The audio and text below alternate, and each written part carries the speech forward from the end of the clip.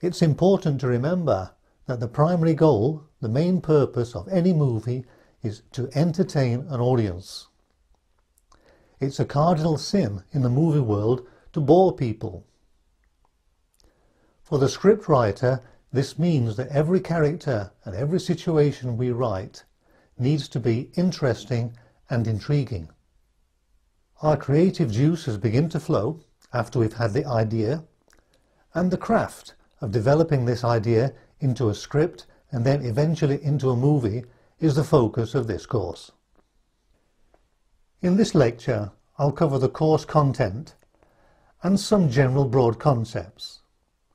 The first section deals with the creative aspects of scriptwriting, such as genre, theme, characters, plot, and structure.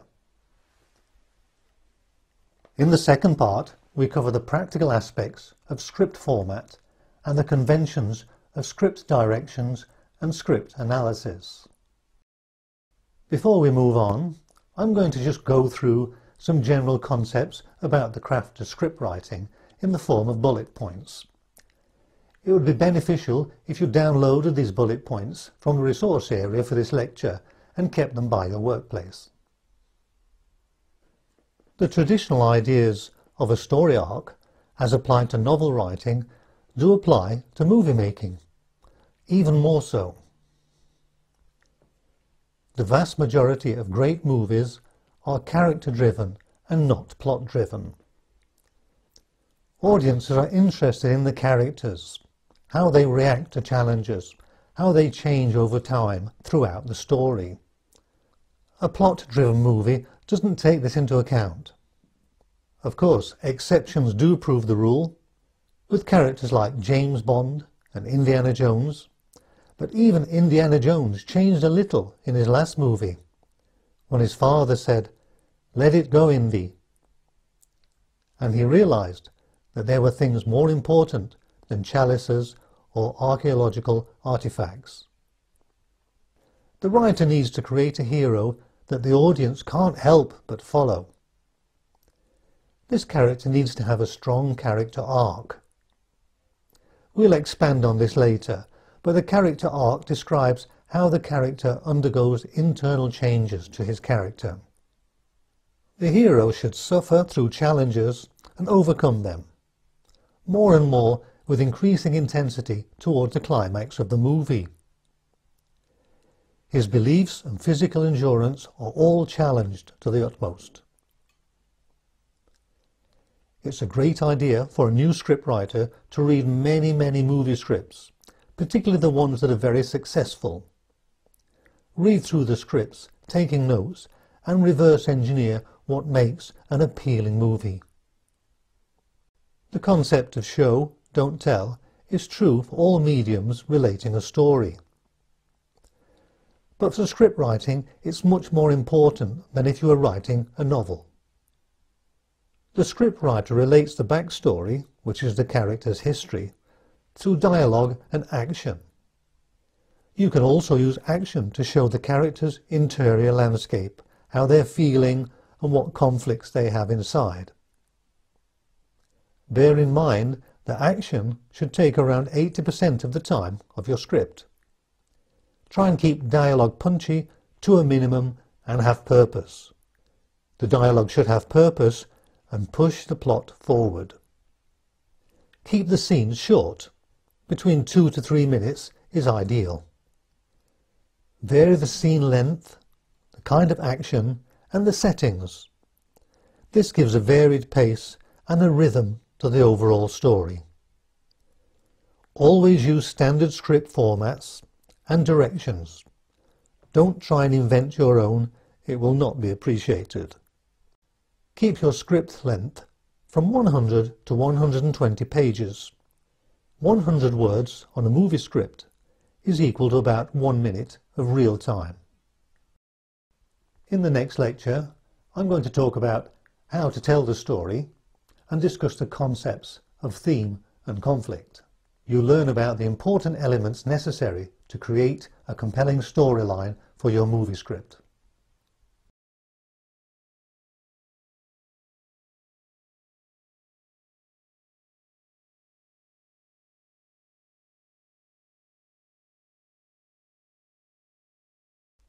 We're all fascinated by the experiences and exploits of other people, particularly if we can identify with them and we want to know what happens to them.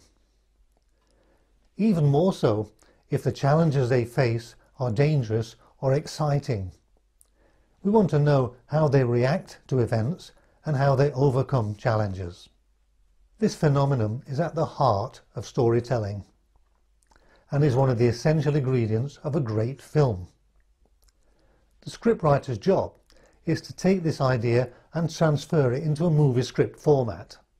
The process is very similar to that used when writing a novel. The main character experiences a series of challenging events, each more serious than the last. This series of events is known as the plot. How the character reacts to and overcomes these events we call the story. The protagonist, or the hero, changes profoundly inside as a result of facing and overcoming opposing challenges. This is known as the character arc, and the idea is central to 95% of all successful modern movies. The hero's most severe challenges should come from the villain, or the antagonist. He, she, or it could be misguided, mindless, ignorant, or just plain evil. But the antagonist's goal is directly opposite to the hero's. The antagonist can be human, a man or a woman, or an animal, or an idea, or even just an effect of nature. Support characters can be either a foil or almost an equal partner with the hero. Equal partners should be physically different and have different personality traits and skills. So a successful movie reveals the internal changes that the main character goes through as a result of overcoming severe challenges. The end of the movie should bring a deeper understanding to the audience. It's the hidden message that the writer wants to convey. This essential element is part of the craft of storytelling. Storytelling is how we get the message across to the audience. It follows a certain theme within a genre. The genre is the classification of the movie. Placing a movie in a category helps define a set of expectations in the minds of the audience about what they are about to see. For example, in the genre of science fiction, people generally expect to see futuristic scenes, perhaps with robots, space battles, and aliens. Because a genre is very broad, each can be split into subgenres, and in some cases sub-subgenres. The theme is the underlying meaning and lesson of the story. Without the theme running through and uniting the story parts, the movie would become little more than a series of events. The theme provides unity and links all the parts together. It's the message that the writer wants to convey to the audience. Examples of common themes are friendship, fate, destiny, brotherhood, freedom, innocence, justice, and resurrection. The main character's previous life and history is revealed by use of dialogue in the first few minutes of the movie. Dialogue in action is used because telling the audience would be boring. It would also slow the movie down at a very critical point, the beginning. The beginning should grab the audience's attention, and it's best if the start is based in some kind of action. The back history can be partly revealed by dialogue during that action, and more fully as the first quarter of the movie develops. In the next lecture, you'll learn how the classic story arc is adapted to script writing and how to structure a successful movie storyline.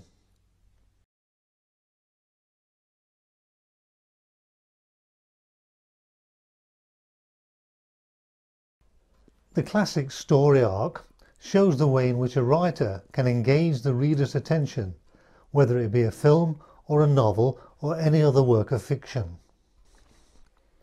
The story arc follows a basic three-act structure, first proposed by Aristotle. After the beginning, in which the stage is set for the plot to develop, the upward slope indicates increasing tension towards the climax. After the climax, the tension falls. The situation normalizes and questions are answered for the audience. In practice, however, the process is not as simple as shown here. The rising action phase of the arc should have several peaks of tension to represent challenges. Each challenge is greater than the last one until the challenge representing the climax seems impossible to overcome. The hero is definitely finished. Or is he? Modern scriptwriters have taken the basic idea of Aristotle and they've adapted it slightly and making it a little more complicated. The celebrated scriptwriter Sid Field produces a three-act structure in which he introduces pivotal points that change the direction of the overall movie story.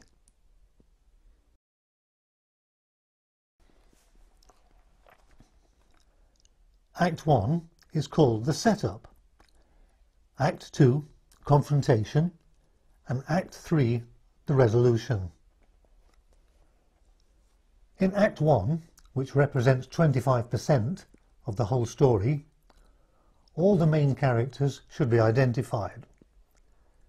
The audience is made aware of the hero's goal. Supporting characters are introduced, and the setup is complete. Act 1 ends with plot point 1, which is an incident that turns the plot to a new direction. The hero decides to pursue his goal and takes further action to achieve it. This goal opposes that of the villain. Pinch point 1 is tension introduced by an obstacle that also reveals and hints at the struggle ahead with the villain. Act 2 accounts for 50% of the movie script. Here, the hero sees and overcomes challenge after challenge, as described in the classic story arc. The midpoint is the first major clash with a villain. The hero is forced to enter the villain's world to follow his quest. Intense conflict develops between them. Pinch point 2 helps to escalate the tension, often by presenting a challenge from a different direction. For example, in the movie Die Hard, the FBI mistake John McClane for a terrorist, and they try to shoot him. Plot point 2 is a time of maximum challenge, called the climax in the classic story arc. The hero is physically, mentally, and morally exhausted. The ending is generally the last 10 pages of the script. The hero sees a deeper meaning to his quest. He summons up hidden reserves of courage and he overcomes the villain. Some scriptwriters have gone even further than Sid Field, and they've produced complex structure arrangements intended to help the scriptwriter. However, for our purposes, the basic Sid Field idea of a three-act structure works very well. It gives us all the elements we could possibly need to create our movie. One more movie script structure to take a look at is the one produced by Michael Hogue. It's a 6-stage structure, but as you can see, it's very, very similar to the 3-act structure proposed by Aristotle, and the one proposed by Sid Field. We still have the 3 acts, we have the 50% midpoint, but it's broken down into further smaller percentages, so it's a little more precise than Sid Field's paradigm. The setup is exactly the same in Act 1, and there's a turning point at the 10% point. An opportunity to do something. Something happens, there's an incident which makes the hero react. He enters a new situation, and at the 25% point there's a turning point, which is similar to the plot point of Sid Field's paradigm. Now this represents quite a big change of plans, and throughout the 50% that represents Act 2, he starts to enter into the conflict with the villain. He does break Act 2 up into 2 parts, and in the second stage, which he calls Stage 4, there are complications, things get worse, the stakes are much higher, and the struggle between the hero and the villain becomes very personal and very intense. At the 75% mark, there's a major turning point, a major setback. There's something happens and it's looking really bad for the hero.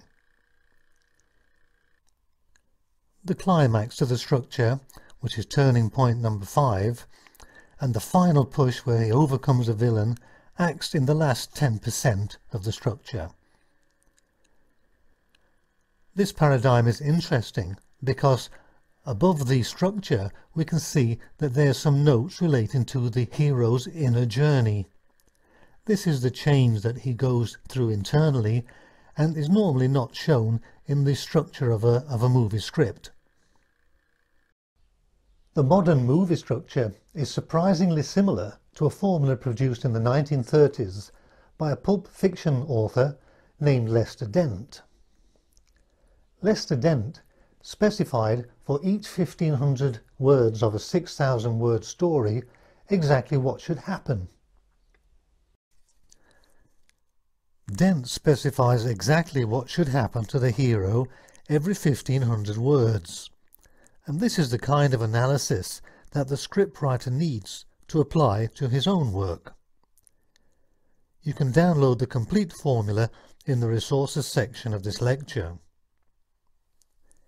In the first 1,500 words, he indicates that all the main characters should be introduced into the action, just like recommended in a movie. The hero dives into the quest and experiences a challenge near the end of the passage. He also specifies a plot twist, which could reflect Sid Field's pinch point or plot point. The second 1,500 words bring more challenges to the hero, leading to a physical conflict. This represents the rising action part of the classic story arc. The third 1,500 words see the hero making some progress in his quest, facing another physical conflict and ending it in a major setback. Finally, the hero is almost defeated, but wins by summoning up new reserves of skill, strength, or intelligence. Lester Dent pays more attention to plot twists than the hero's inner journey, which is called the character arc. But apart from that, the formula works quite well as a template for an exciting story of any kind. The idea of increasing tension through conflict and overcoming challenges is at the core of his formula and is still the way that we write novels and movies to this day. In the next lecture, we're going to start writing the script. The subject is characters and setup.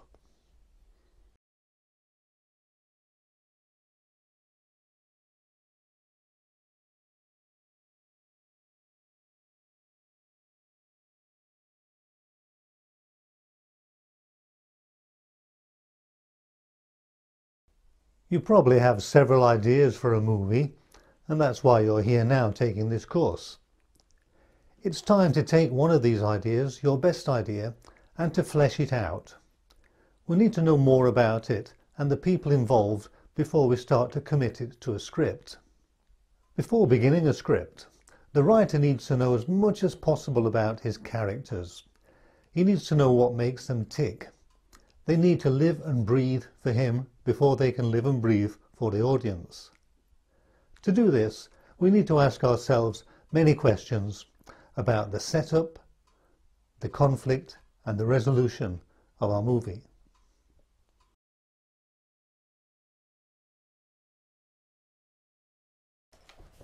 Ask these questions about your hero. Who is he or she? In this simple question, you should include as many aspects of the personality, just as if he or she were a living person, because for the audience they will be. What does your hero want? How badly do they want it? And why do they want it? What do they have to do to get it? Do they have the skills and the courage to get it? And what do they need to learn before they have a chance of getting it? This is important and relates to the character's internal scenery, as described in the classic character arc. In the central 50% of the movie, the conflict phase, we need to ask ourselves, who is the villain? Let's describe him. What does the villain want? What is his goal? How does the villain oppose the hero? His goal should oppose the goal of the main character. We need to identify the hero's weaknesses. How does the villain use these weaknesses to exploit the character and try to defeat him? How does the conflict and the tension increase towards the climax as it should?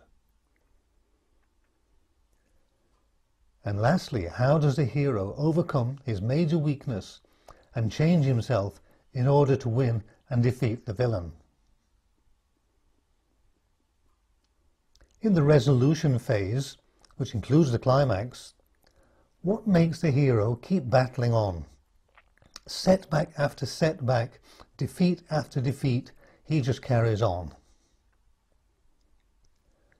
When and how does the hero realize he has to learn something, an important lesson, and change internally before he can overcome the final challenge?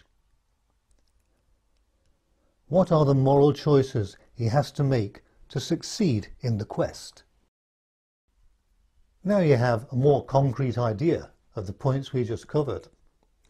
We can start to describe the movie script in more detail in the form of beats. A beat is a sequence of scenes, each lasting between 2 to 3 minutes.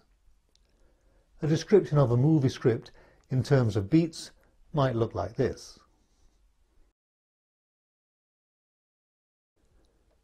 Starting at beat 1, introduce the main characters, but focus on the hero and the setting, of course. Specify who and where they are. Use the initial dialogue and action to reveal the partial backstory. Show his links with any associates, because support characters are very important for a movie script. What does the hero want? He reveals or discovers, very close to the start of the movie, a need or a desire. Or he has a problem that needs to be solved. Make the audience aware of what the hero needs to learn, or how to change something in himself to get his goal. Bear in mind, he may not even know this himself yet. He becomes confused and moves in wrong directions. The hero starts to act to reach his goal, but he hasn't learned that important lesson yet. His approach is wrong. He meets setbacks and becomes confused and dispirited. Number 5. The villain, of course, has a goal which is opposite to the hero's. So he opposes him more and more intensely as the script develops. This is a point of a major setback for the hero. He still hasn't learned his lesson. The action intensifies as the villain opposes even more intensely. The hero's friends desert him at this point, and things are really bad. At beat 7, the rising conflict reaches a climax. The hero is almost spent and has no hope of reaching his goal. Final defeat is staring him in the face. The hero summons all of his resources for a final, all-out attempt.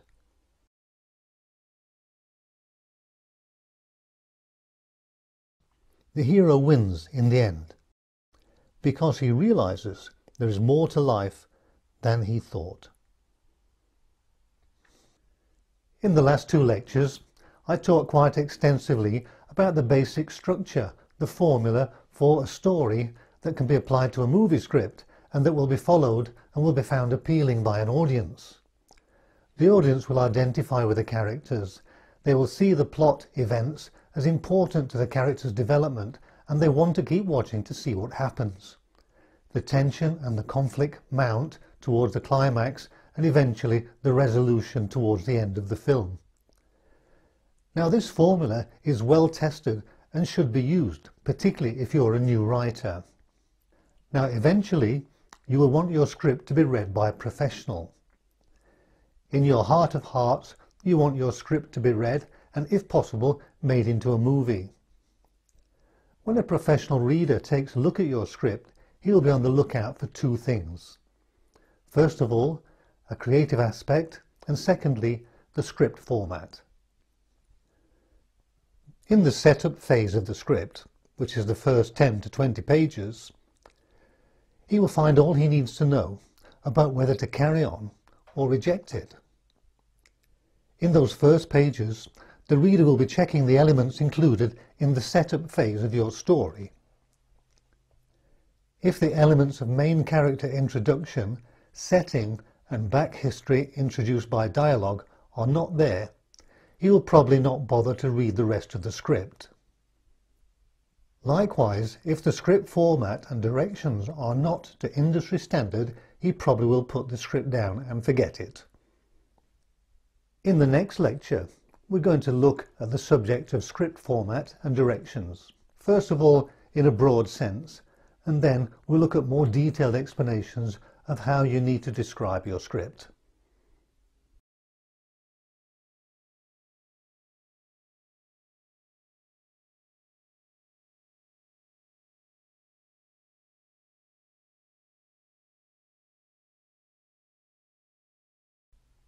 Although the ideas of story arcs and character arcs apply both to novels and movies, there is a big difference, one big difference between the 2. When an author finishes a novel, after rewriting and editing, it is a finished product. It can be read. When a scriptwriter finishes a script, it is just the first stage in a long process. It is not a finished product, but simply a plan. It's a blueprint for other people to follow. A script should contain all the instructions needed by a production team to make the movie. The instructions will be read by a production team comprising of the producer, director, the actors, the lighting team, effects team, and many more. Around 40 professionals in all are needed to get a movie together, plus the hundreds of associates that they direct. The script has a special layout with each instruction indented to different depths so that all members of the production team can find what they need quickly and easily. We're not going to cover the exact detail of the indents in this course because there are so many automatic tools that exist on the internet that it's simply not necessary to create your script from scratch. The format is an industry standard and really must be followed. The categories of instructions are as follows. A scene heading, which is also known as a slug line, tells us where the scene takes place, if it's inside or outside, and the approximate time of day.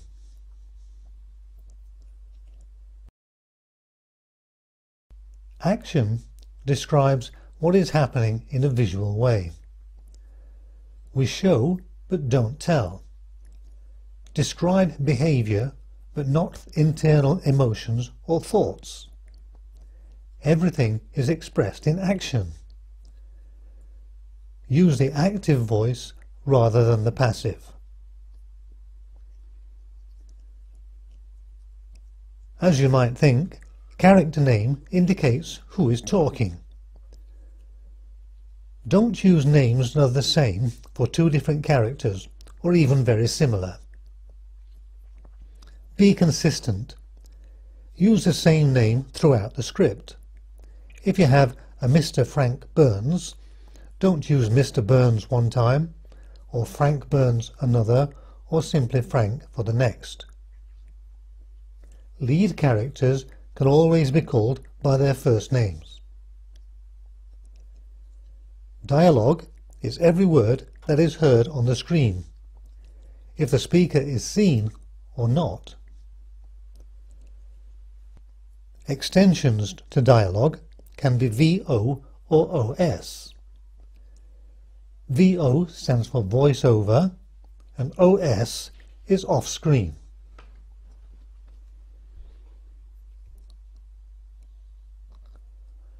Parentheticals are directions to actors.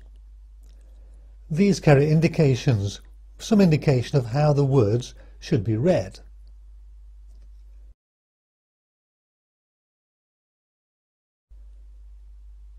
The shot direction indicates that the focus shifts to a person or a thing within the same scene.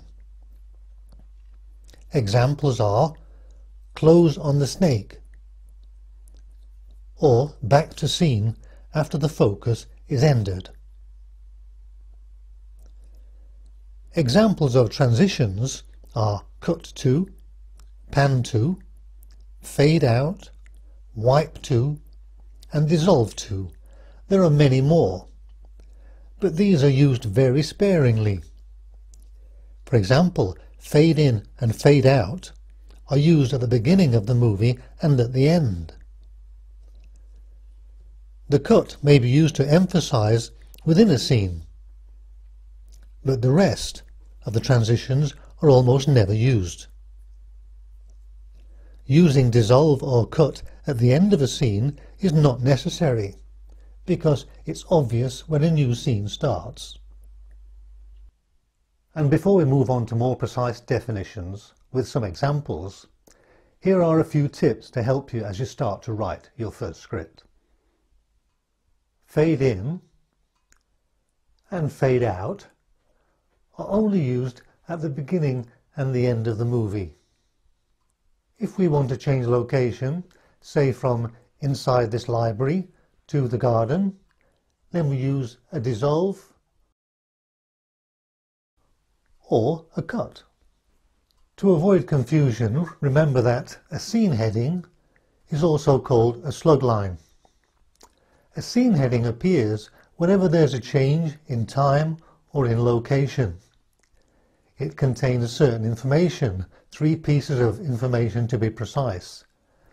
Whether the scene is inside, in which case it will be marked internal or INT, or external, outside, and it will contain the information EXT with a period behind it.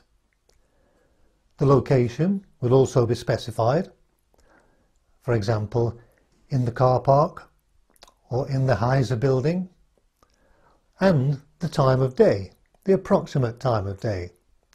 It may just read day, night, or morning, or evening. In general, a movie script is between 100 and 120 pages, and there's a reason for this. Because a modern movie tends to be between 1.5 and 2 hours long. In a movie script, 1 page equals 1 minute of real-time action. So a script of 120 pages will equal a 2-hour film.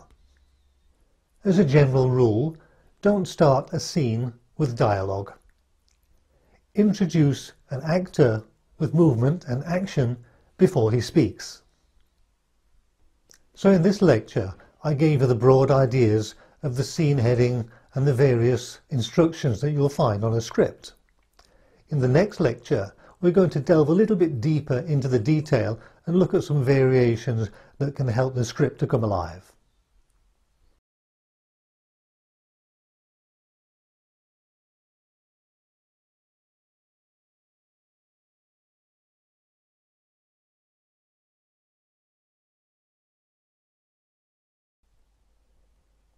In this lecture, I'm going to describe some professional tips for your script writing.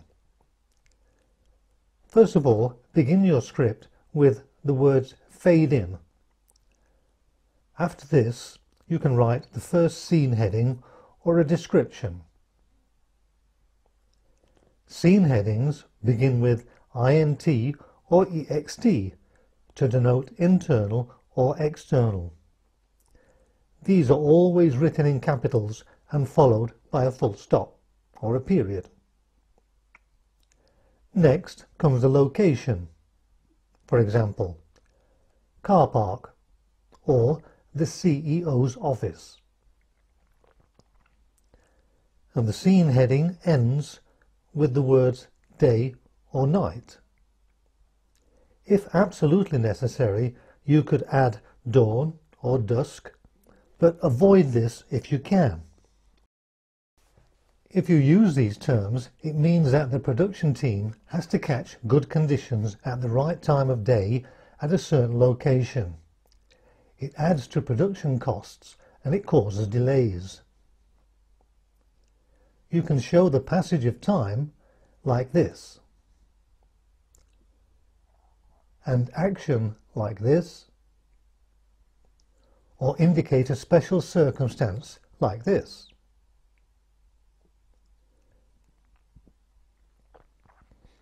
If a scene takes place in multiple locations, for example, different offices in the same building, it isn't necessary to create a scene heading for each one. Just write a subheading to indicate the location and do not include day or night. Keep descriptions down to 3 or 4 lines of text. Add only relevant information, and don't try to describe every detail about the setting. The reader will imagine the details, and it's also the director's job to provide them. Write only what you see on the screen. Don't write someone's thoughts.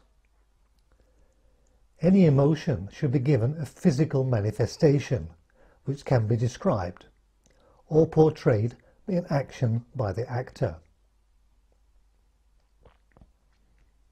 When you describe a character, when he appears for the first time, capitalize his name. Describe him briefly, preferably through action and dialogue. Main characters have a detailed description, while minor characters maybe just have 1 or 2 lines to describe them. Standard conventions do exist for quite a few camera directions, but you're not a cameraman. You're writing the script, so don't use them. One exception might be close or close-up, which may be necessary to increase tension and drama.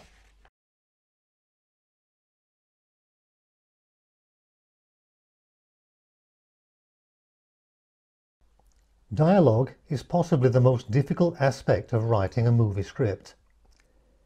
It creates characters, generates emotion, and it generally moves the story along. Don't use quotes, bold letters, or italics. Spell out the numbers so that 3 is written as 3, T-H-R-E-E. Keep the dialogue concise and punchy. Avoid big blocks of words, particularly if many of them are unnecessary. Try not to write clichés. Replace them with your own words. Make something unique so that your writing stands out. Give each character a dialogue style that differentiates them from each other. The reader should almost know who is speaking by the way that he's speaking. Dialogue should seem natural. In daily life, observe how people speak and copy it, but don't include the phrases that don't move the story or the plot forward. To get a good handle on how to write dialogue, read many successful scripts, as many as you can. In this way, you'll learn how the professionals structure their characters' dialogue to the best effect.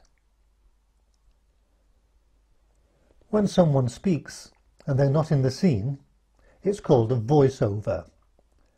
And in brackets or parentheses, VO is written next to the character's name. If a character is in a scene but can't be seen, they're off-screen, and in parentheses, OS is written by their name. This is often used if a person is speaking from another room.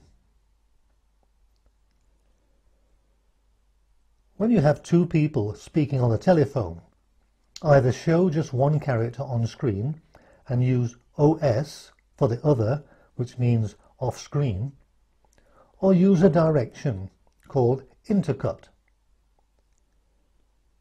Each character is therefore shown each time they speak. The camera cuts back and forth between them. And lastly, if there are important sounds that you want to emphasize, then in your descriptions capitalize the word.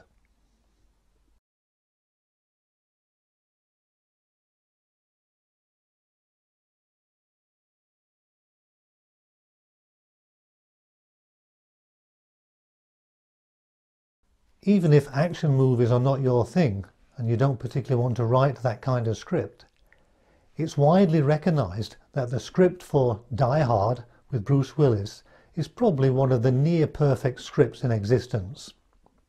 So for this lecture, we're going to analyze this film and teach you how to reverse engineer a movie or a product to find out why it's so good. This method of reverse engineering a movie is very powerful. It shows you how each part is constructed so that it's appealing for the audience and they want to watch it right until the very end. We discover the very elements that you need to incorporate into your own script writing. If you're not familiar with the movie Die Hard, let's take a minute to look at the preview, the theatrical trailer.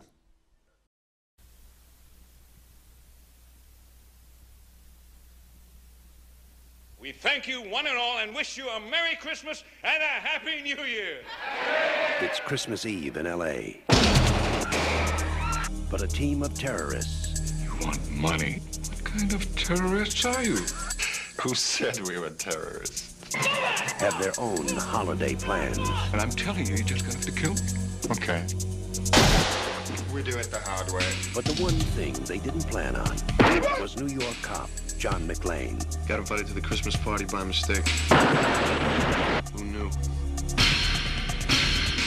Do you really think you have a chance against us, Mr. Cowboy? Yippee-ki-yay, mother... And you'll have it. They have already killed one hostage. This channel is reserved for emergency calls only. Lady, do I sound like I'm ordering a pizza? Come to Papa, honey. You really an American? Only if New Jersey counts. What does he think he's doing? His job. They're using artillery on us. You idiot. It's not the police. It's him.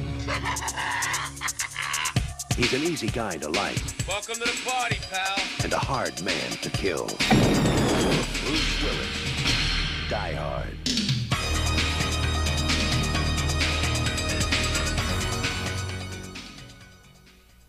From the trailer you can see the general style of the movie, but if you're not familiar with the story, it is quite old after all. Let me take you through the basic story. But first of all, the main characters. The hero is John McClane. He's a New York cop, about 40 years old. His main characteristic, his personality trait, is that he's into his job and he's selfish. The villain, the antagonist who's against him, is a man called Hans Gruber. Holly is John's wife. They are separated and live in different cities. The external goal of the hero, of John McClane, is to save Holly and the hostages from Hans Gruber. His internal goal, his character arc, is to become unselfish, to support his wife's career in a different city.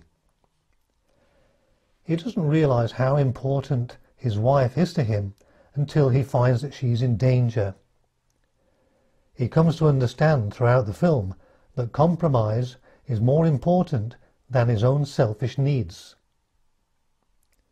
The story unfolds as follows. In Act 1, McClane comes to the Nakatomi building at a Christmas party. Nakatomi Incorporated is where his wife, his estranged wife, is head of advertising. Soon afterwards, everyone is taken hostage by Gruber and his men. Holly's boss is shot, and McClane escapes unseen to an upper floor of the building, which is undergoing construction. He tries to alert the authorities by activating the building fire alarm. In the second act, before the midpoint, Gruber cancels the fire call. Meanwhile, one of his men finds McClane, and McClane kills him. The cop now has a walkie-talkie, and he alerts the authorities. A visiting cop car is just about to leave the area when McClane throws the dead body of the terrorist out of the window. The corpse lands on top of the cop's car, who reverses quickly out of gunfire range and calls for backup. I'm going to stop right there, because to analyse the whole movie is way beyond the scope of this course. Suffice to say that John McClane wins in the end, and he's reattached to his wife, and everyone lives happily ever after. I wanted to give you a flavour of the film, and now we're going to take a look at how it fits into the structure of the three-act paradigm proposed by Sid Field.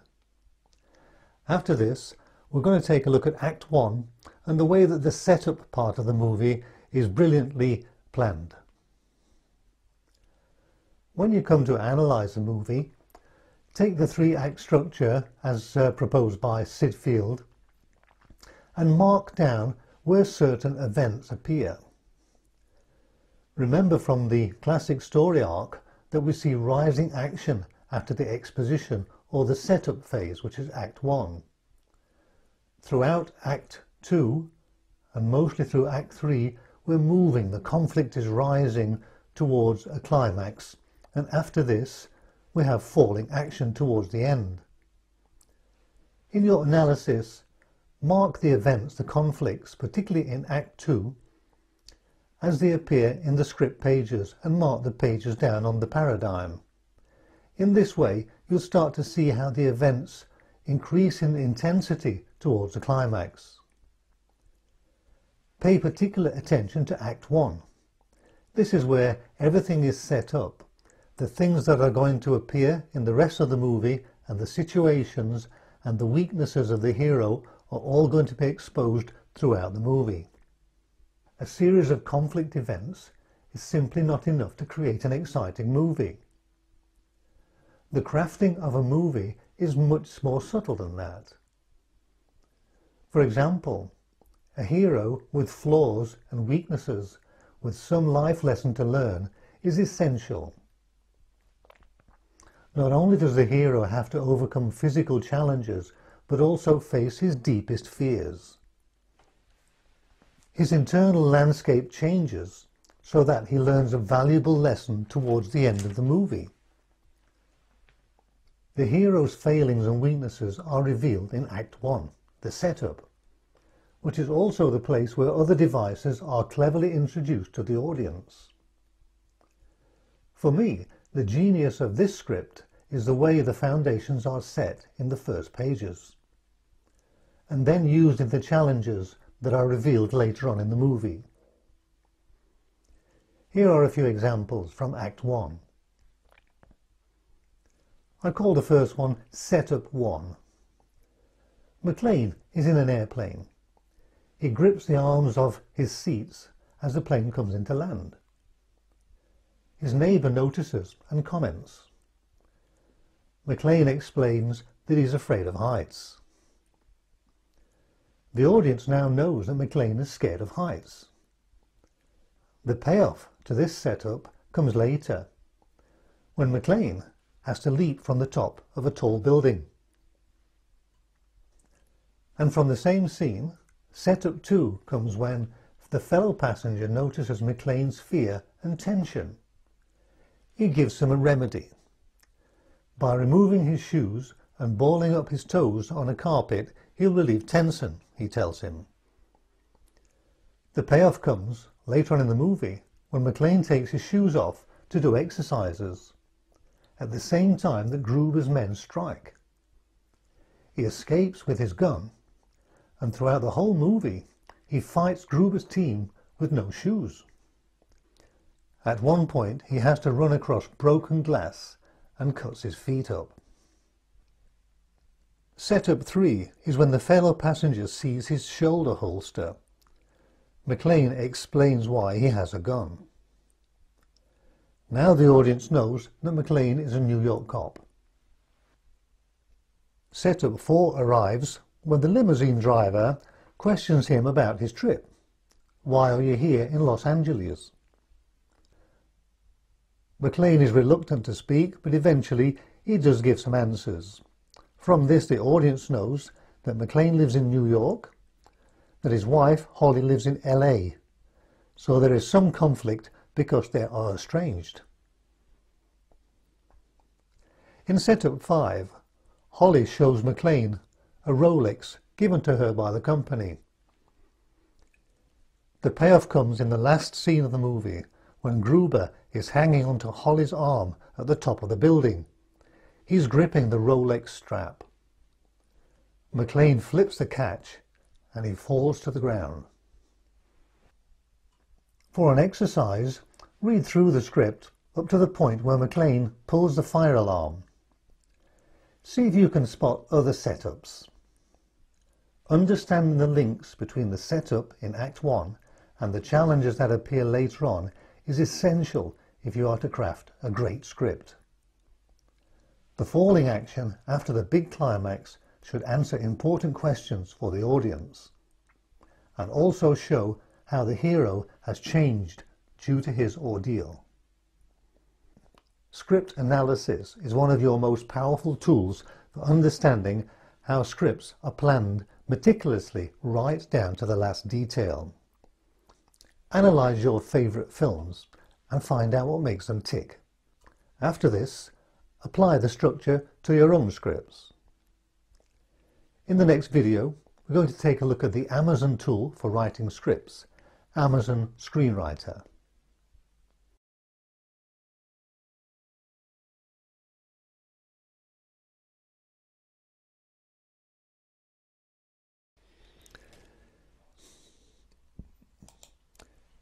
In this lecture, I want to introduce you to a free screenwriting tool called Amazon Storywriter. It's a cloud-based application. You can simply sign in with your Amazon account. So I'm going to sign in now. Fill in my details and sign in. and I'm directly into the application. You can see that I have two scripts that I'm already working on, but today, for the demonstration, I want to create a script. So I click on the Create a Script button on the left-hand side, and immediately I'm ready to go. The first page is a title page, a very simple title page. We simply write something in here, test script, and your name, James. And so we're ready to go. We can start. What I like about Scriptwriter, Amazon Storywriter, of course, is that it's free, but also it's a very simple layout. There's no advanced details. It's pretty intuitive what you need to do.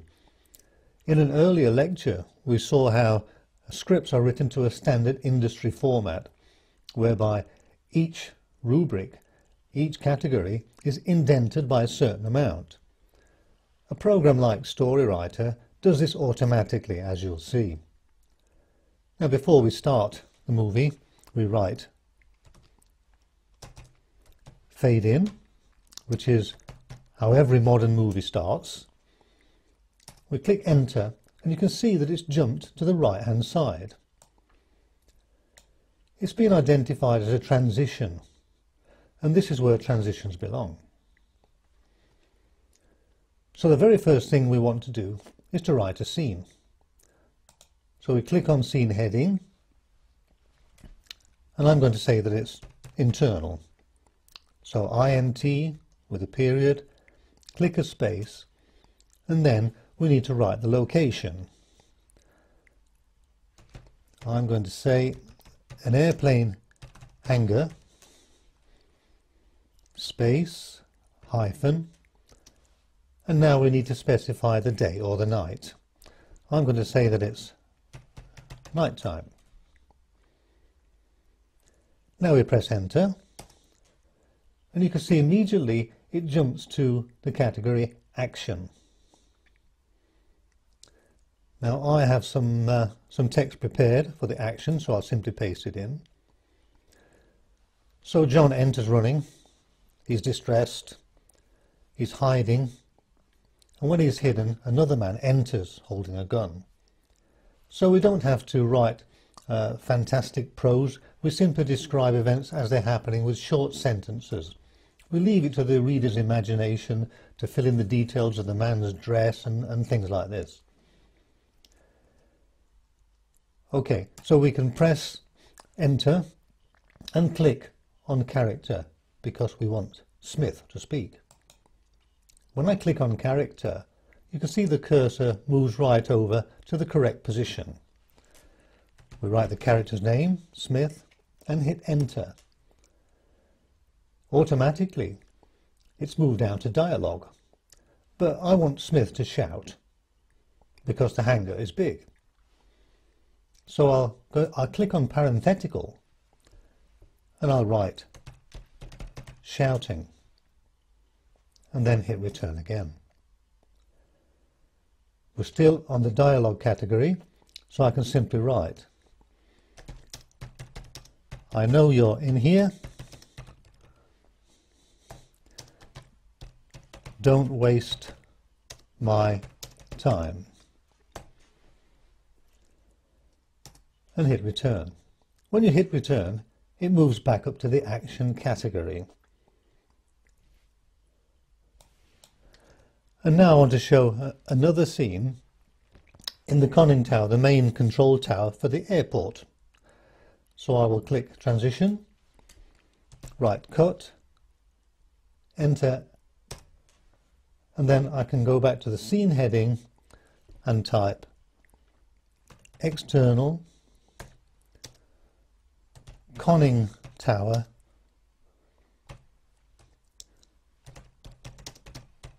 front entrance, let's spell that correctly, front entrance,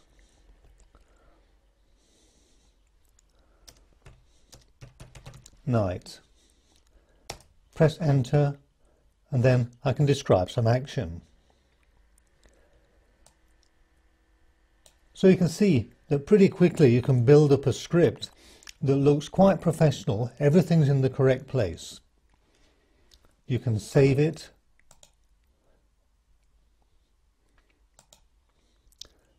Let's call it test script.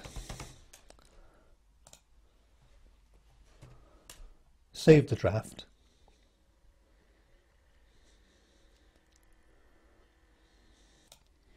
If we go back to the script, you can see that once the script is finished, you can submit to Amazon Studios. This is very interesting because a team of professionals will review the script, and if they find it interesting, they might take an option out to study it further, in which case they will pay you to hold the script for 3 months while they develop it. So all in all, it's a very useful program. It's simple to use, and you also have the chance of submitting your script to a team of professionals who will tell you whether it's a good script or a bad script and whether you have a chance of getting it published.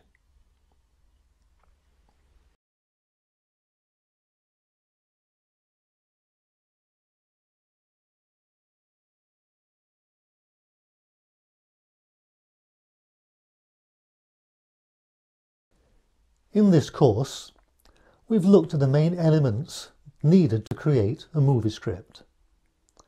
From the original idea to the storyline to the practical aspects of formatting the script and the directions required. The original 3-act structure postulated by Aristotle all those years ago has been developed by modern scriptwriters. Until now, we have a perfect plan for creating a good movie. All you need is the idea and the application, and anyone can create a movie script that could be accepted by Hollywood or a main film producer. When your script is finished, there are a few things you need to consider before you try and submit it to a company or an agent to try and get it made into a film. Before submitting your script, ensure that it complies with industry formatting guidelines. If you use Amazon Storywriter or a similar software, then this is taken care of automatically. Normally, a query letter or pitch letter should accompany the script, with the contents as follows. State a brief introduction and the purpose of the letter, the movie script title in capital letters, the movie logline, a synopsis, and a short biography. A logline is simply a one-sentence description of your movie, with a hook to interest the reader. The best way to come up with a logline is to browse the loglines of movies on this website, where you can see one-sentence descriptions of many successful films. Here is the one-sentence logline for Die Hard. It's short and designed to hook the reader into wanting to know more and see the film. The synopsis should be no longer than a paragraph, just to tell the basic story as briefly as possible, leaving out all the detail. A short biography is highly recommended, even if you have no related experience. But don't lie. It's very difficult to gather the information necessary to distribute a script yourself. It's best to pay a professional to approach industry professionals. This service is not expensive and well worth the trouble. 2 services you might consider are on the screen right now. I have no connection with either organisation.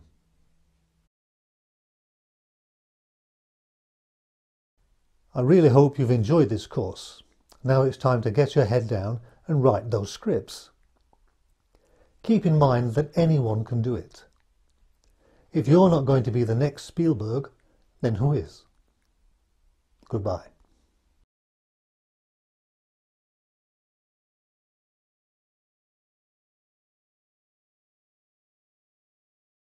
A new scriptwriter may start with a great idea, a brilliant idea, and enthusiastically start to write the script, trying to develop it as he goes.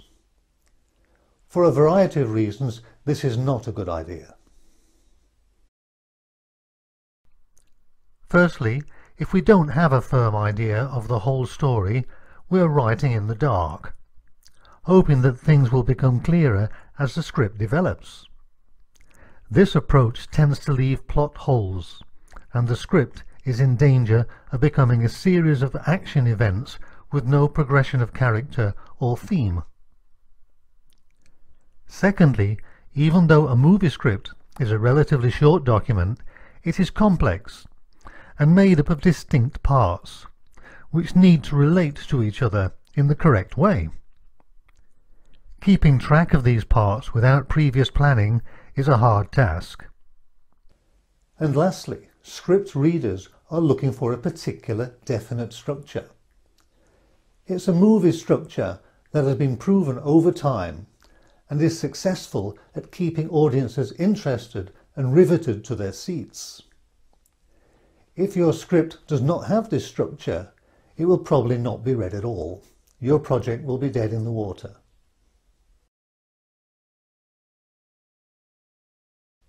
The movie industry has developed a standard letter, a query letter or pitch letter, which they like to see before a script is considered.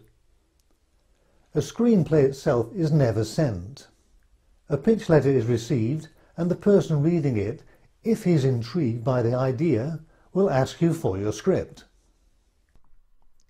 Luckily, the creation of a pitch letter is hugely beneficial to you in the early stages of writing the script. It focuses your mind on the major elements of the story, helps define the main characters, and establishes the theme, all in just one page of writing. The standard pitch letter presents the title, the genre, whether it's crime, spy, horror, or romance, for example, the logline, which is a one-sentence description of the whole movie, a synopsis, which is 1 or 2 paragraphs highlighting the main points, and finishing off with a short writer's biography. This letter is a really must-have.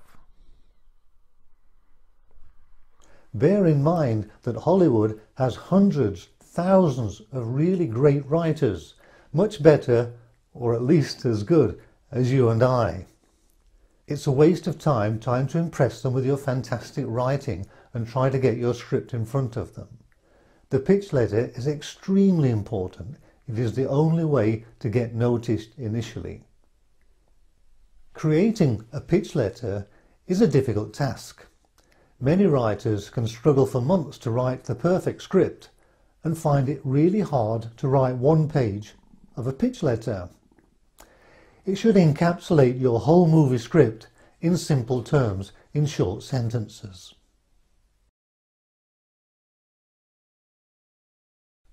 Modern screenwriters, such as Sid Field, Blake Snyder and Michael Haig, have further developed the original idea of Aristotle's 3 acts into a more complex structure.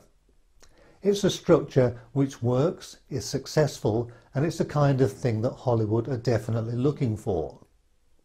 However, as the structure becomes more complex, it becomes more difficult to organise, and we need tools to help us. Almost all scriptwriters use the concept of beats to describe the story evolution of their movie. A beat is a sequence of short scenes presenting a part of the story, and different writers may use between 8 to 16. This is a great way to organize your work, helps keep scenes in order, and also allows you to plan the overall structure in line with the Hollywood requirements. Beats can be written either in words on a table in this form, or as a corkboard, where sticky notes or cards can be pinned to the board in various locations.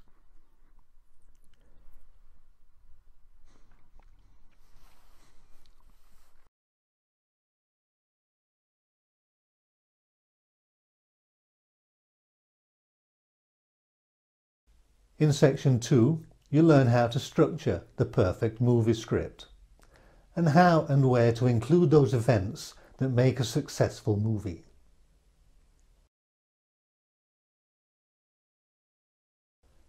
A corkboard is a great tool to play around with, but it's not portable. Script beats can be organised using a software such as Celtex, which is a free script writing platform.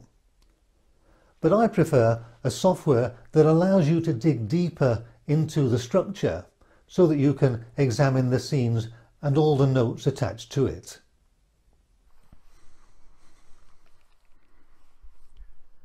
The screenshot shows the first level of a presentation I created for planning my movie scripts. It's basically a digital representation of the corkboard concept, but with one important difference.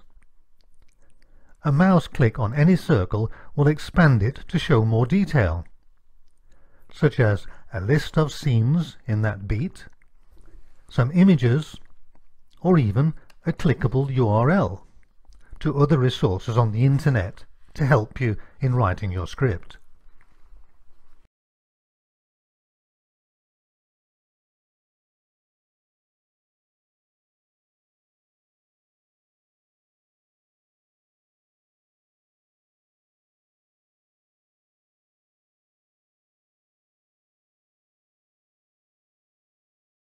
In section 3, you will learn how to create and use such a template and how to copy it and use it for all your movie script organisation.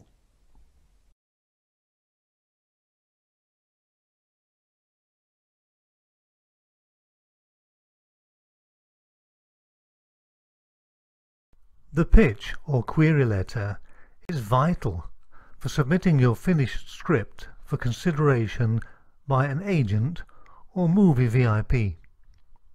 However, making it your first task will focus your mind on your story and is a great test of your own understanding of the plot turns.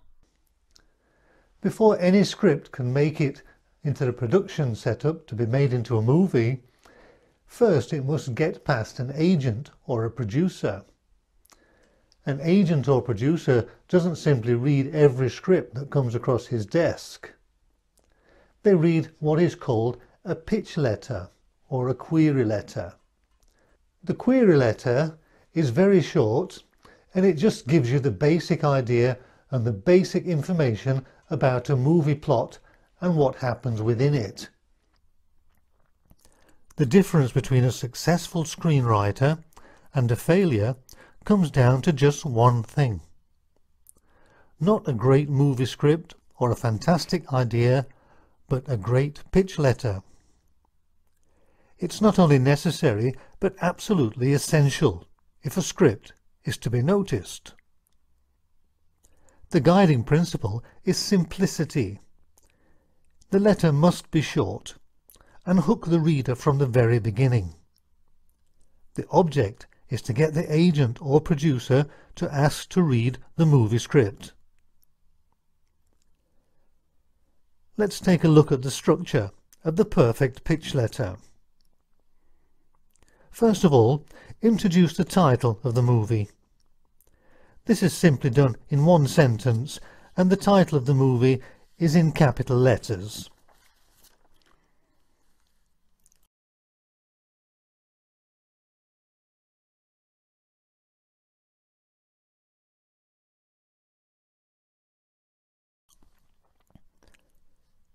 Then you state the genre. By placing this early on in the letter, the agent or producer knows if he should continue or not, because they deal with different genre, so they may not be interested in that particular style. Creating a great logline is perhaps the most challenging part of the letter. A logline describes the whole movie in just 1 or 2 sentences. In this example on the screen, we can see the logline for the film Terminator, written by James Cameron.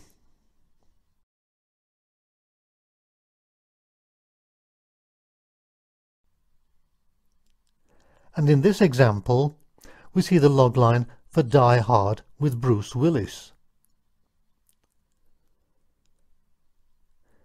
You can see that in this logline for Die Hard, it gives a lot of information in a very short space, with very few words. We're given the hero's name, John McClane, his job, NYPD, he's a New York policeman. His conflictual quest is to save some hostages. We have the villain's name and his status. It's Gruber, and he's a terrorist. We know when, because there's a Christmas party involved, and where, because it's stated that the conflict happens in Los Angeles. In addition, we're also told that McClane's wife's last name is Gennaro, which serves to intrigue us a little bit. Why should their names be different? This is just one more reason why we should be curious about watching the movie. The best way to develop this skill of writing a movie logline is to search for successful movies in the database at www.imdb.com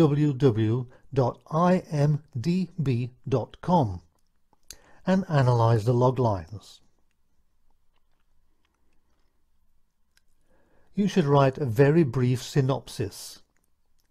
Introduce your main characters, explain what they're trying to do, and what barriers or obstacles they face in their quest.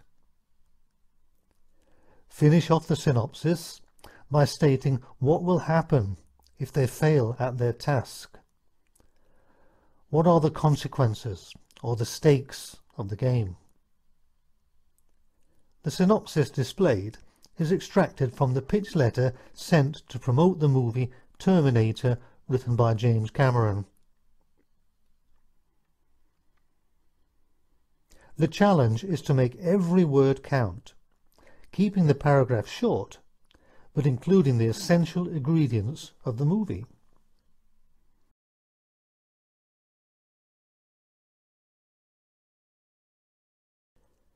The letter is finished with an author biography, but a very short one. It could be the easiest part of the whole letter, but it should also be crafted carefully. The bio should focus only on positive aspects of the author's talents. Whatever positive aspects the author has, try to turn them around to the advantage of the movie script and show how they're relevant.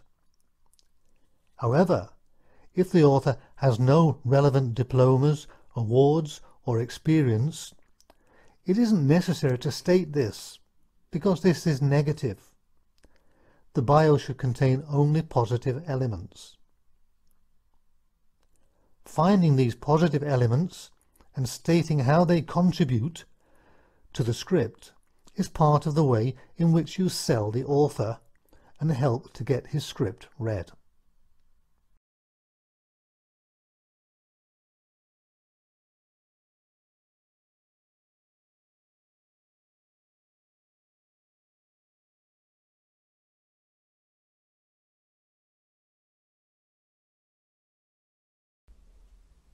I'm going to explain how one professional screenwriter, Blake Snyder, organises a script into beats. A beat is a sequence of scenes, and this paradigm that Blake Snyder uses is a proven success in Hollywood. In subsequent videos, I'll show you how this technique is transferred onto a physical corkboard so that you can organise and order your thoughts and scenes, and later on how we can transpose that onto a free presentation software so that it's fully portable wherever you go. I encourage you strongly to purchase the book by Blake Snyder. It's called Save the Cat, and it will teach you everything you need to know to write great scripts and to submit them successfully to movie producers. The story is split into 15 beats, or scene sequences. Each beat is described by its function in the movie. The table shown represents the first stage of the process and contains the beat title, the page number or numbers, where it should appear, and a brief summary which expands on the title. I'll explain in detail the purpose of each beat, and we're going to assume that the ideal script is 110 pages long, which is 110 minutes in movie time. The first images the audience sees sets the tone for the movie, giving the viewers expectations of what they're going to see. Remember the opening scene for the first Star Wars movie? It left us in no doubt we were in for an exciting adventure in space. The hero is also introduced in his normal life before everything changes. The open and final images should be like bookends, similar but different and opposite. At some point during the first 5 pages, the movie script theme should be stated. This is often in the form of a question from a minor character to the hero. A question such as, is it better to be honest and poor, or devious and rich? This theme is then explored throughout the movie. The setup should be complete within the first 10 pages and has various functions. It describes the hero's normal life before it changes, and also introduces all the main characters, either directly or by other reference. The hero's faults are shown, and normally the greatest faults have to be reversed if he is to succeed and overcome the obstacles in the rest of the script. List the minor faults and try to correct them in various ways in the rest of the movie script. The catalyst is an event that turns the hero's life upside down literally and sends him in a new direction. It should be sudden, completely unexpected, and force his hand. Perhaps it's a visit from a stranger with a terrible message, or an inheritance with strings attached, maybe a violent robbery, or just losing a job. The event should be strong enough to change the hero's situation, so that he has to take a different direction in life, perhaps necessitating a journey. The debate occurs between pages 12 and 25. In this section, the hero is wrestling with a question. Should I take the challenge and move in the new direction, or stay here and try to stay safe? Deep down he knows there's no choice. If he is to succeed in getting what he needs to move on.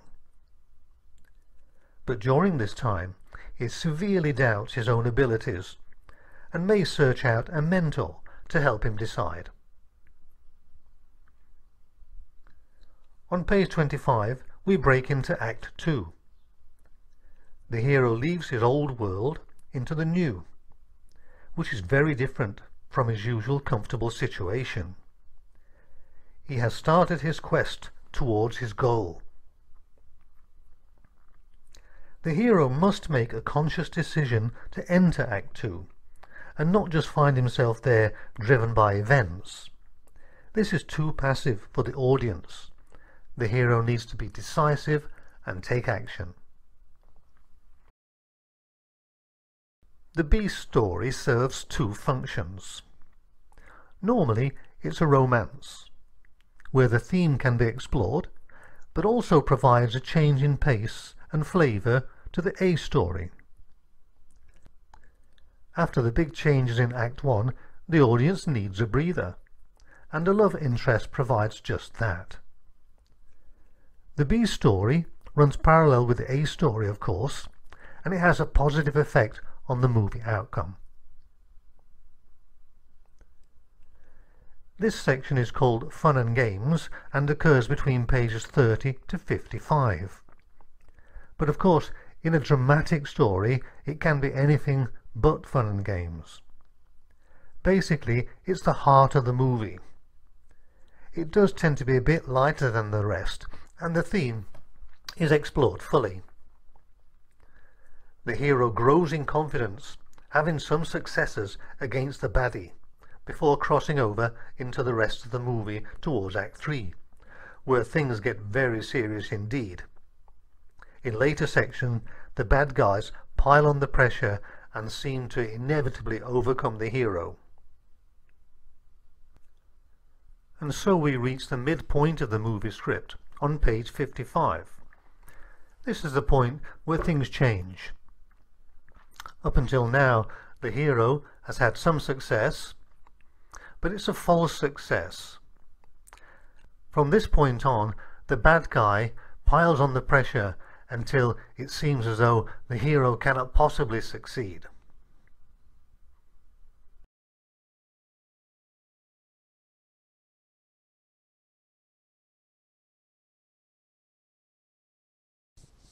So far we've achieved a lot up to the midpoint in our script. We've introduced the hero, the villains, and all the main characters, and they've been developed somewhat. We know what the hero wants, and we know what is opposing him. We've also introduced a B story in the form of a love interest, which will run parallel to and supplement and complement the main story. For several scenes now, the hero has had some successes against the adversary, against his antagonist, and he even thinks that he might be winning. But this is quite temporary, and the midpoint on page 55 is where things turn around. Things get much harder as the baddies regroup and start to attack the hero remorselessly.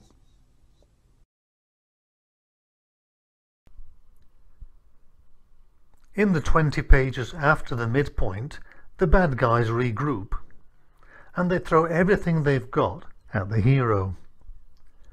Things get worse and worse from this point on. How can he possibly succeed? This is also the time when the hero loses the support of anyone helping him. His friends desert him. He is truly alone against tremendous odds. It looks as though he's finished.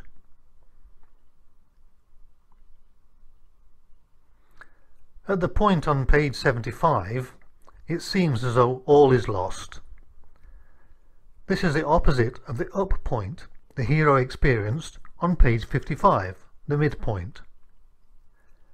It really does seem as though he can't possibly pull through, but of course this final defeat is only temporary.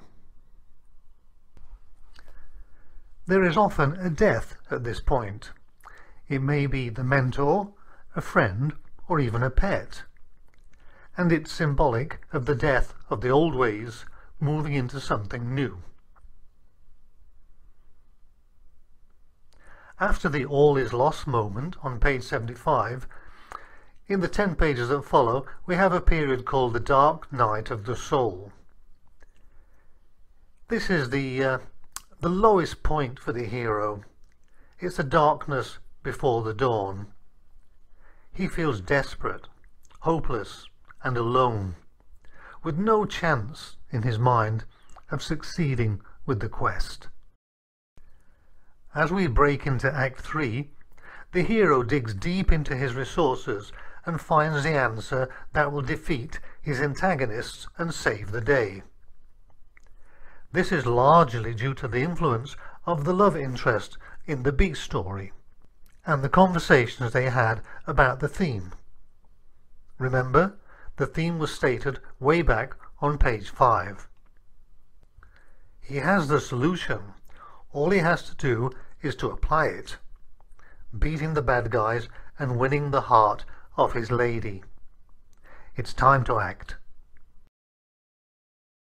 Between pages 85 to 110, the movie moves into the final acts. The movie is wrapped up and all loose ends are tied together. The hero applies the lessons he's learned throughout the movie. The bad guys are dispatched, the henchmen first, leading up to the end of the main villain. The main villain and his horde must be completely destroyed if a new world is to be created from the old. The final image is the opposite to the opening image and should show huge changes. Now we know precisely, right down to the page, exactly what scenes are required and what kind of events are needed to create the perfect Hollywood movie script. In the next lesson, I'm going to show you how to use a physical corkboard to organise the scene elements in the form of cards.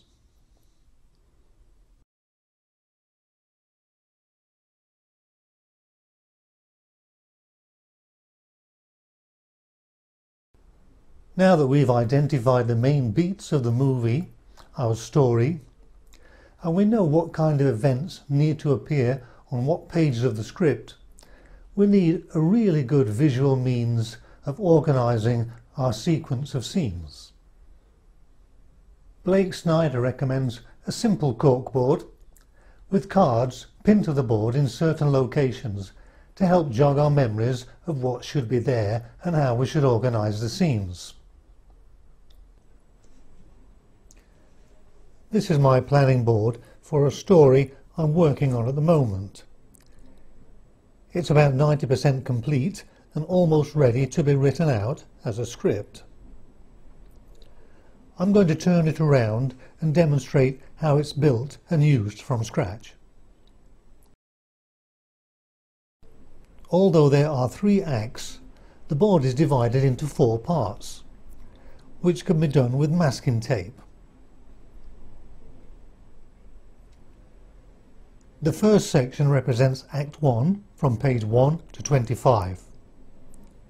The second represents Act 2, page 25 to 55, which is the midpoint of an ideal script of 110 pages. The third represents Act 2, page 55 to page 85, and the fourth represents Act 3, which goes from 85 to 110. If you wanted to, you could write the page numbers for each section on the masking tape to help you decide where to place the events. Now we can mark the major points on the board taken from the 15 beats described in a previous video. First of all, the points break into 2, midpoint and break into 3. You can add the first and last images and also the theme on page 5 to remind yourself that the theme should be stated in the first 5 pages. Mark the catalyst point on page 12. This is the event that changes everything. And leave a note reminding yourself that the debate occurs between pages 12 to 25. This is the time when the hero says to himself, "Should I go or shouldn't I? Can I? Can't I?"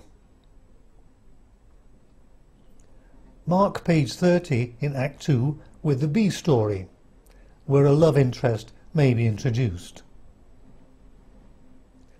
From page 30 to the midpoint on page 55 is where the fun and games section happens. This is the time where the hero has some success and there's some kind of action before the plot turns around at the midpoint for the worse. The bad guys close in between pages 55 and 75, and on page 75 all is lost. This is when the hero's situation is the worst it could possibly be. It seems that defeat is imminent and he can't possibly win. But of course, this defeat is temporary. The dark night of the soul occurs between pages 75 and 85, before the script breaks into Act 3. The finale is the whole of Act 3, This is after the hero has had the brilliant idea and starts to turn things around and defeat all the baddies. The next stage is to gather a pack of yellow cards, or any colour that you prefer, and begin to develop your script idea, making it more concrete by writing down the ideas and pinning them to the board. Think of an image, or an image sequence, that represents the tone and style of your movie, and now pin it to the board. Pages 1 to 10 is when we set up the movie, when all the main characters are introduced, or at least referred to, and also shows what the hero's life is like before everything changes. Write down things like the characters' names, their main personality features, and pin the card to the board. Use a separate card for the hero and list his character faults, because these will be corrected throughout the movie, allowing him to change so he can meet his challenges. Imagine scenes that clearly show his normal life and his faults, but also his nice side, so that the audience identifies with him and wants to know what will happen to him. Write all these on a card and pin it to the board. Sometime before page 5, a colleague, a friend, or even a passerby will ask him a question, a very relevant question. This question will represent the theme of the movie as you move forward, and will be addressed again and again, before it's resolved at the end. What is this question? What is the theme of your movie? You should be very sure of this. Who will ask it? How will the hero reply? Write it on the card and pin it to the board. Write a description of the catalytic event on a card and pin it on page 12. From 12 to 25 is the period when the hero is deciding if and how to react to the catalyst, the event that is risking to change his life. He's asking himself lots of questions in this debate period. Is it safe? Can I do it? There's a lot of self-doubt here. He may consult an older friend or a family member or some other kind of guru, such as a college professor. In this part, we must be clear on what the stakes are if he enters the quest and he fails. They must be very serious. Imagine the scenes, write it all down and pin it on the board. At the end of this scene, the hero acts decisively and decides to enter the game. Describe how and why and pin it to the board with another card. Whatever other ideas come to you during this process, dialogue or events, anything at all, jot them down on a separate coloured card and pin them to the board in the right place.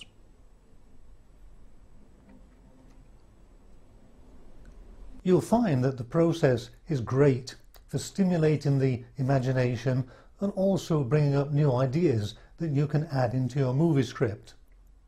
This is a great help when you get to the point where you need to turn this storyboard into a written script. Now I've shown you the first act. Using the beat structure we demonstrated and discussed in a previous video, take each event and pin it in the correct place on the board, trying to describe that event in the terms of scenes, any dialogue and the characters involved. In the next video, I'm going to demonstrate how to use the same kind of planning tool in a software format by using a demonstration platform online.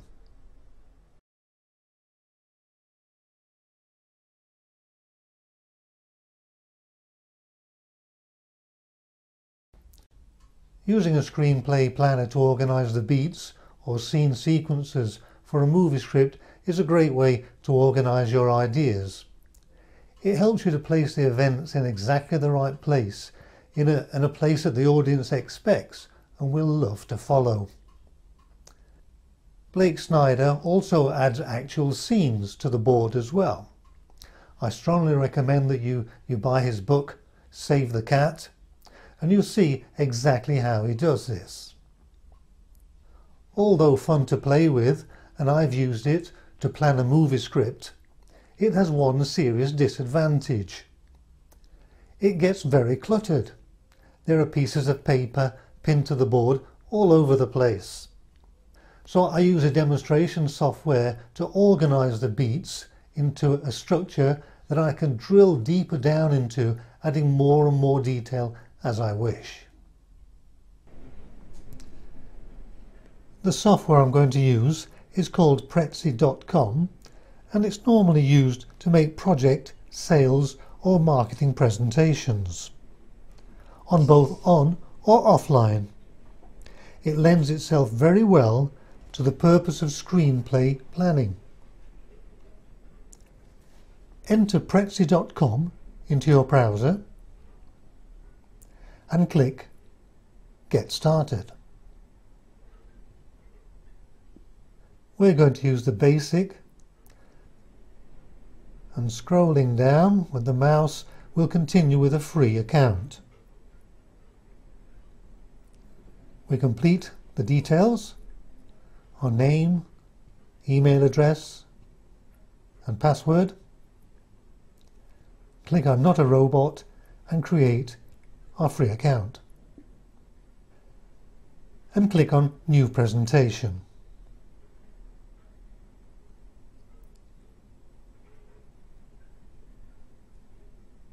You can see here, if you scroll down, that there are many templates to choose from for different purposes. All of the templates need different skill levels to manipulate them. So I'm going to choose the very first one because it's for a novice. Click on the presentation, click Use this click Use this template, and it will quickly open up for us to work on. The first thing I'd do is to change the title by simply clicking in the box and writing whatever we like, either Screenplay Planner or the title of a possible movie. Delete any text that we don't require.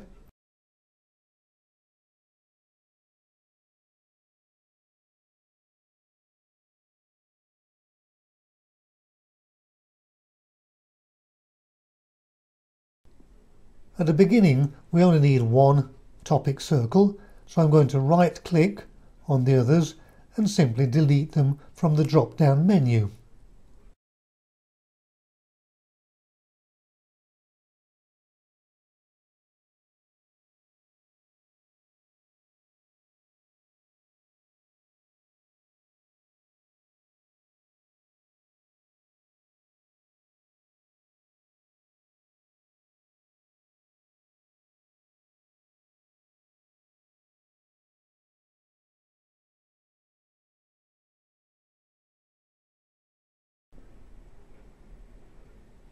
I'm going to change the background. Here's a corkboard image. I'll click on the image. It'll be inserted. Let's wait a little while, and there it is. All we need to do now is to place the topic circle in a better position.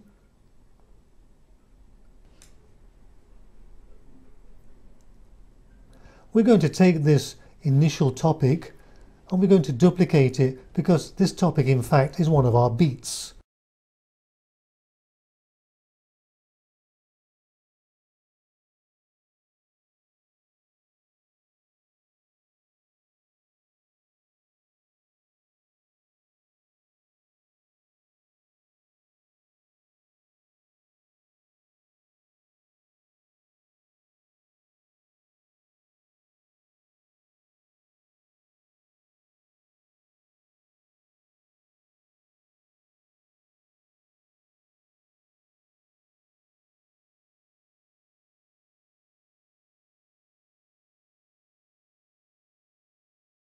We know we have 15 beats, so we're going to copy this by right-clicking and on the drop-down menu clicking Copy.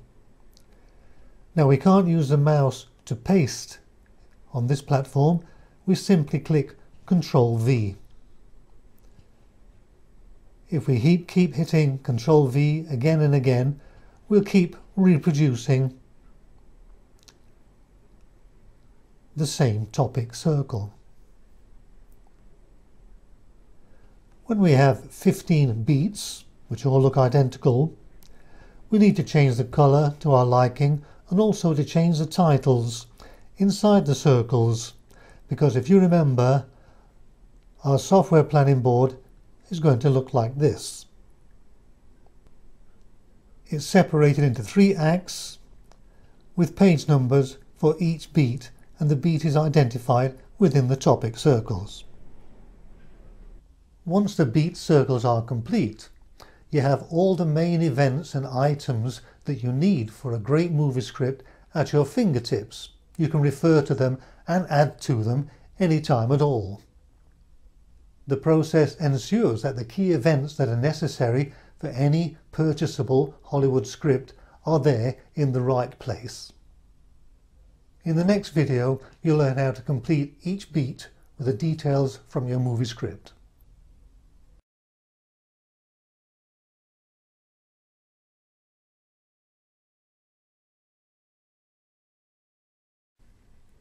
So after we've created our board so that it looks like this, we can start to add the detail we need.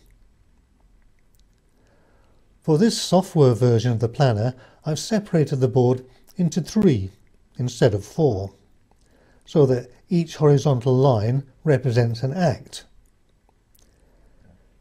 This means that the midpoint is somewhere in the middle of Act 2. There are 15 major beats, and the page numbers are clearly marked on each beat. If you remember from the physical corkboard, Act 1 was quite busy. Act 2 seemed quite busy as well, and Act 3 was marked just as finale. Of course, there's much going on in Act 3, so I've just added minor beats in green to remind us of the detail required. Click on the first beat, Opening Image.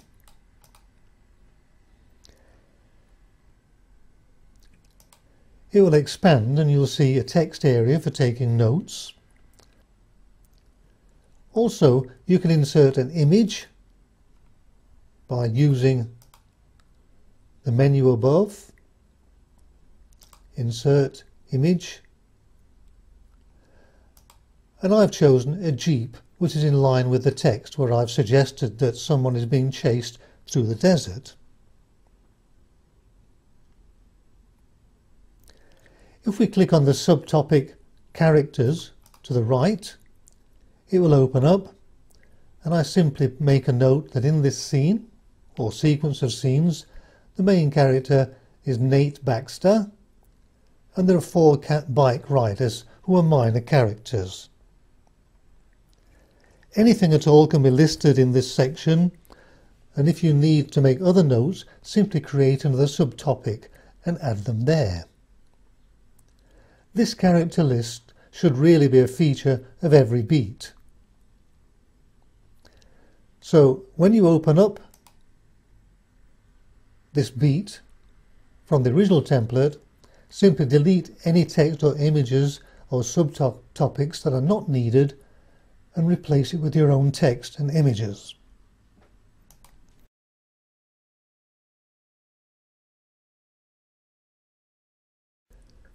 Click on the next beat, the theme stated, on page 5, and here you can make a note exactly what is your theme. Is it love? Is it money? Is it about integrity, honesty, trust or loyalty? Make up your mind. Now this theme needs to be stated, as we talked about before, and it's a question from Mike, Nate's brother, who has a completely different outlook on life. Maybe one believes that love is the answer to everything, and the other one believes that money is the answer to everything. So state your movie theme together with information about who asks the theme or who makes a statement. We have a subtopic called Notes. Click on this subtopic and you can read the notes that I've written quickly. Nate and his brother have always been rivals and are opposite in many things. They both have to change in order to see the truth of life and the value of love. Here again, when you open up this subtopic and you retitle it, delete any elements you find in there from the original template and just add your own notes about the situation.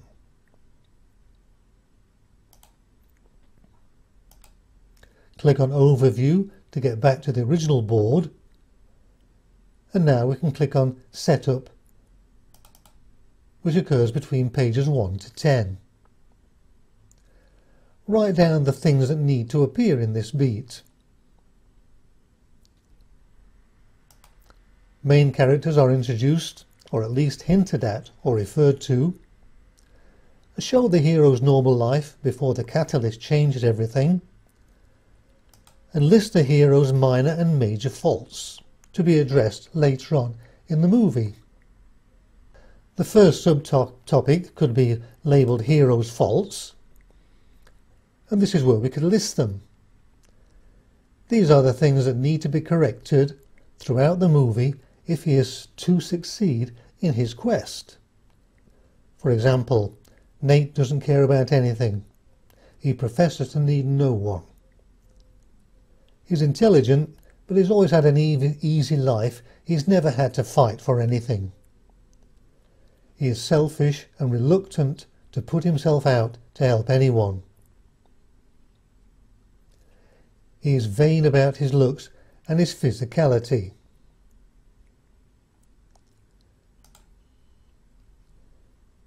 Subtopic 2 could be used to list the main character's sequence of scenes, while each satellite topic might be dedicated to the description of the characters. So here we have Nate Baxter, his brother, Maria Henson, Barry Jackson, etc.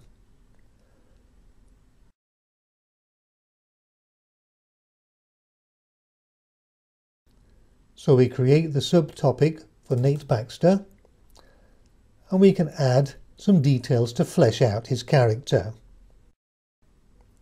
He's a marketer and writer, lives in LA, he's 25 years old, etc.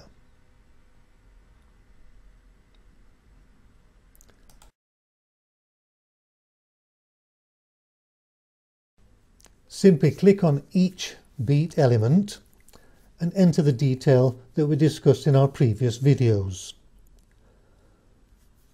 When we get to the finale, you can see that we have smaller subbeats in green at the bottom. This is where you can add the elements discussed for the finale between pages 85 and 110. These are the things that need to happen during that period so that the new world is created and all the villains are vanquished.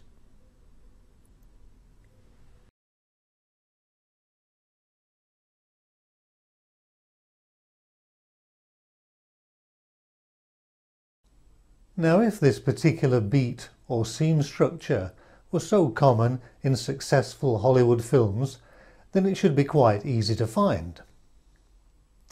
For this session, we're going to analyse a successful movie script called Looper. It's a science fiction time travel type movie, and we're going to take a look at the script and find out if we can pinpoint the turning points and the major beats. Before we start, let's take a look at the logline for the movie Looper.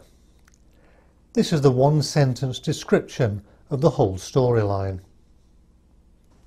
In 2074, when the mob wants to get rid of someone, the target is sent into the past, where a hired gun waits. Someone like Joe, who one day learns the mob wants to close the loop by sending back Joe's future self for assassination. The synopsis expands on the logline and gives more information. I'll give you a minute to read it before moving on.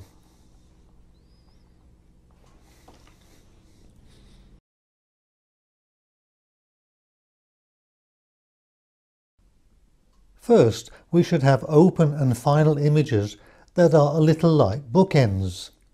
They're similar but different in important ways. They are opposites. In the opening images, Joe waits in a cornfield for a victim from the future. It's a normal day of work for him, and here's a script beginning describing the scene.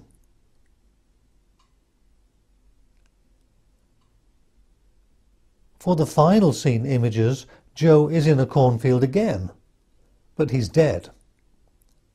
He has changed so much that he killed himself to save a child.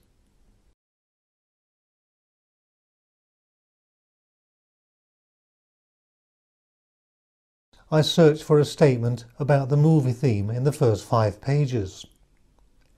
Instead of one statement, the theme was referred to again and again.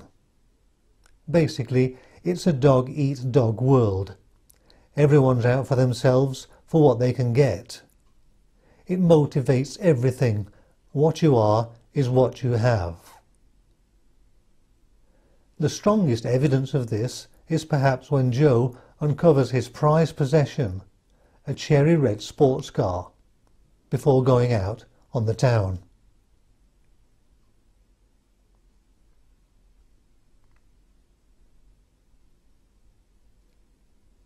We'll ignore the setup between pages 1 to 10 as I want to focus on the main beats and turning points.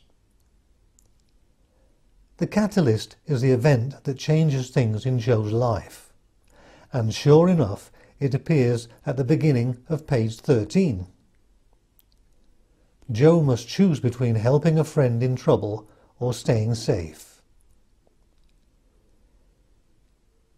He chooses to help and later denies his friend, but the whole process shakes him up. The script describes how this event starts. There should be a big event to push our hero into Act 2. And we find this exactly where we should, on page 26.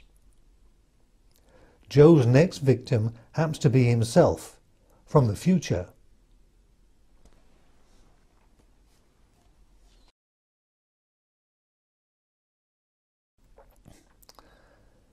If the beat structure is correct, we should find a B story in the form of a love interest on or around page 30. And sure enough, Joe meets his future wife on page 31.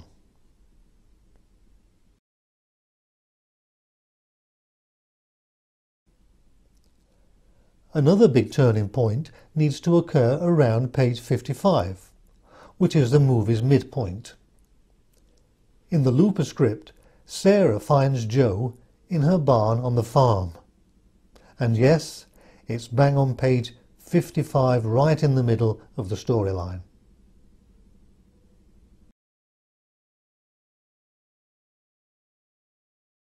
I'm going to stop right there instead of going through the whole structure because the point is largely proven. Each time we search for an event or a beat with the right page number, then we eventually find something that correlates. It proves that this structure is behind successful films. Looper is an ideal script to analyse because it has around 110-112 pages. If you're working with a script that has more or less, then you'll need to compensate for the page numbers.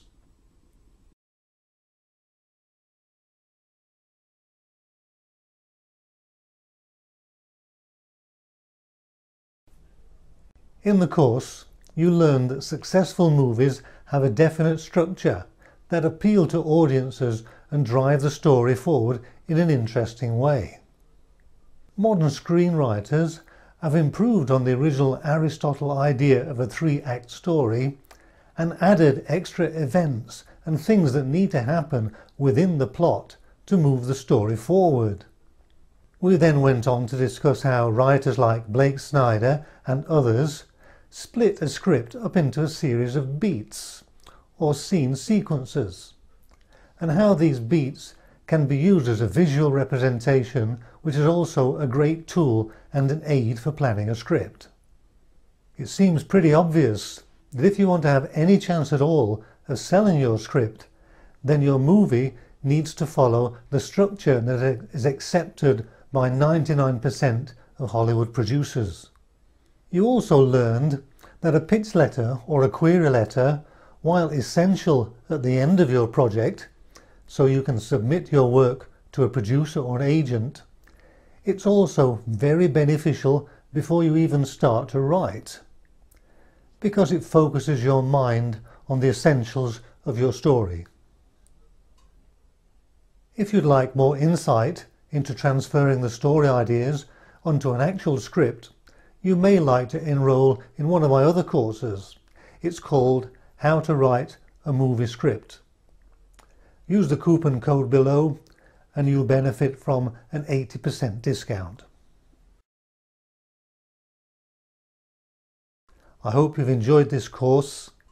Take care, happy writing, and I'll see you again. Bye bye.